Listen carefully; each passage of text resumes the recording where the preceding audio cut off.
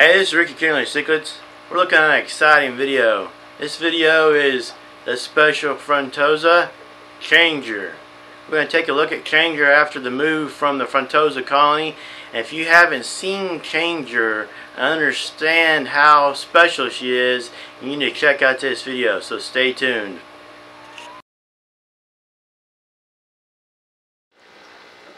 This is Changer, the Special Frontosa. You can see that she is very unique. She has a unique pattern on both sides, and she is a very rare Frontosa. What makes her special is that out of all the Frontosas I've bred, only one looked like her. And all the Frontosas I've seen on YouTube and in the fish stores, I've never seen one exactly like her.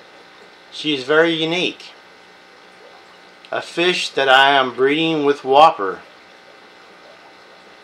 which is an alpha male, and I'll give you a close-up of him in just a moment. Now, Changer is already over 2 years old. She needs a little bit of size on her, but she should be able to be breeding as soon as she puts on a little bit more size.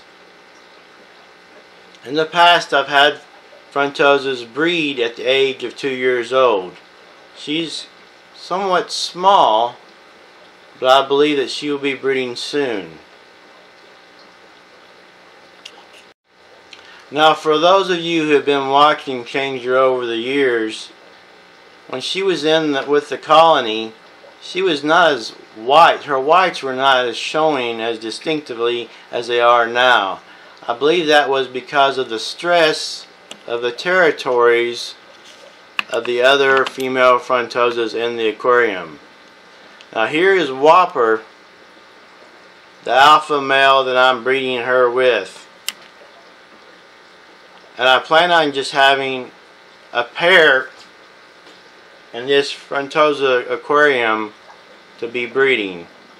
There will be no other Frontosas to interfere with the process, the amount of food gotten, or any territory or aggression. It's just a female and a male. It's worked out great for me in other breeding experiments with Frontosas as well as other African cichlids. Changer has gotten a lot more relaxed in here over the last 2 weeks after the move. She comes out and swims and is flirting with Whopper. Whopper is also doing some flirtations. They're getting along good. Now you may think that Frontosas are docile fish. That's not always the case. The male can actually kill the female due to aggression.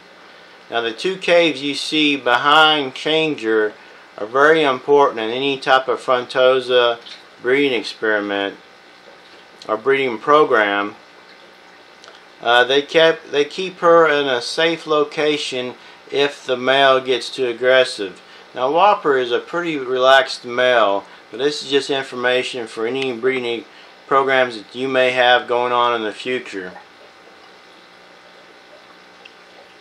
So I want you to stay tuned for more videos by Ricky Kinley Cichlids and more videos of Changer, the Special Frontosa.